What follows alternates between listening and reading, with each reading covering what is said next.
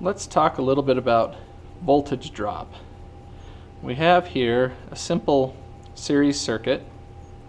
We've got two bulbs set up, one right after the other, so power flows through the fuse, the switch, through the first bulb, through the second bulb, down to ground. Okay? Pretty simple. Well, in any electrical circuit there is voltage drop that occurs anytime voltage flows through resistance. Now typically the only resistance that should be there should be the resistance of your load or your loads. So there's resistance in this bulb and there's resistance in this bulb. What that means is that some of the voltage is going to get used up pushing the current through this bulb, and then the rest of the voltage should get used up pushing the current through this bulb. So we're going to look at that. So we've got our meter over here. We're going to switch it on to volts. Okay, we've got our leads in the right ports there.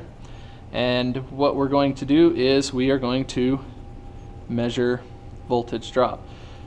Now, like I said, voltage drop should only exist where there is resistance. So if we measure voltage drop from say across a wire or a switch, we should see very little. Now, in addition to having our meter set up to read volts, we need to have the circuit on and functioning, which it is. So let's see what kind of voltage drop we actually get. We'll start out up here at our 12-volt tap. Now, it doesn't matter too much which wire you put where. We're going to put our red lead right there, and then we are going to put our black lead down here. So right now we are measuring the voltage drop on the positive side of this circuit. So that includes the fuse, the switch, and the wires. If you look at our reading, you can see we have 48 millivolts. All right? So that's how much voltage it takes to push the current through just those wires, 48 millivolts. All right, well, that's not too much. That's not too bad. Let's move over to our ground side. Well, our ground side's pretty simple because it's really just going to amount to this single wire. We come to the most positive place on the ground side of the circuit, which is coming out of our bulb. Okay, and we're going to place one lead there, and then we go to the most negative point in the ground, which is right here at our ground tap. And then we look at our reading over there, and it shows we have 7.1 millivolts of drop on the ground side of this circuit. Okay, now let's look at where the voltage is actually dropping, because what we saw on the positive side and the negative side is hardly anything, and that's good. That's how it should be. So we're going to measure the voltage drop then across our loads. So I place one lead right here where we're going into the load, the other lead right here where we're coming out of this first load, and you can see we're dropping 5.9 volts. Okay, so 5.9 volts is being dropped. That's probably, or that should be, half of the total voltage. Let's look at our second one, our second bulb, and see how it compares.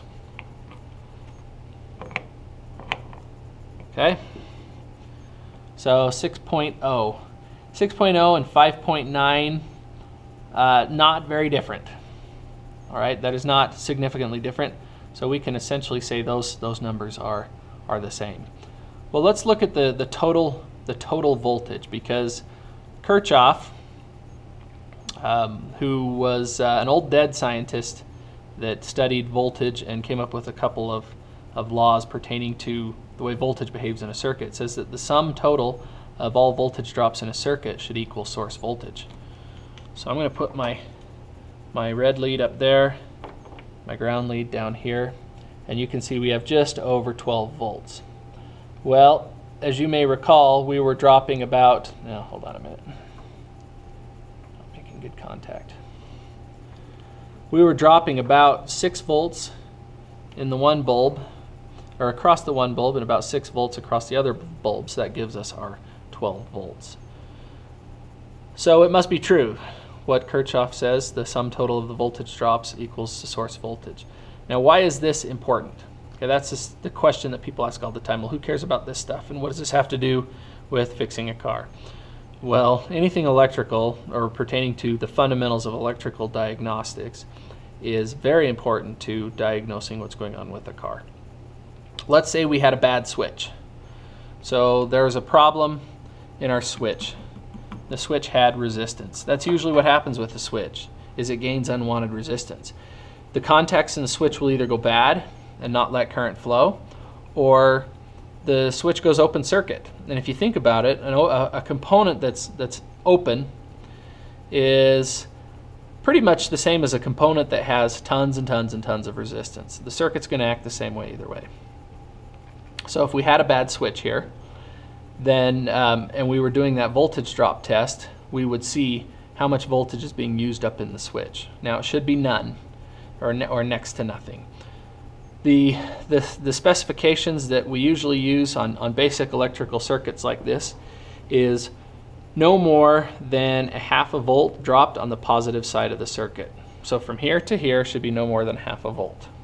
And of course we were way under that because we were, you know, what, I don't remember what the number was. We can measure it again. 48 millivolts. Okay, so that's 0.047 volts or 0.05 volts, and our maximum is 0.5 volts. So we're talking about 50 milliamps versus, or 50 millivolts versus 500 millivolts. So that's nothing. On the ground side, basic specification we cite is no more than 0.2 volts being dropped on the ground side, and we're 0.007. So on the ground side we have hardly any voltage drop at all. So that's a good thing. That means that this circuit is working properly. Being able to check the power side of the circuit and the ground side of the circuit to make sure they're hooked up properly, the voltage drop test is the very best way. There is no other way that works as well. So that's why voltage drop is important.